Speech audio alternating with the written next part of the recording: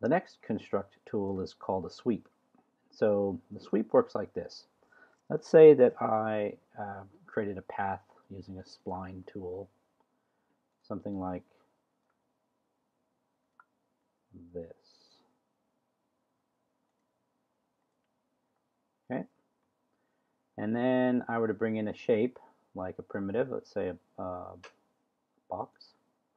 And I'm going to put the box on the edge of that spline.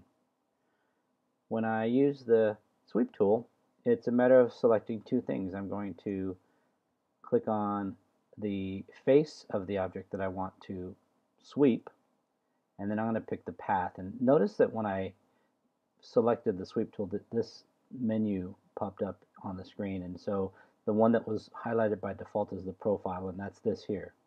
So when I click on path, it's going to say which path would you like it to take, and that's when I'm going to click on this. And what happens is that same cube or square or box now extends itself along the path that I've drawn. So I've swept it.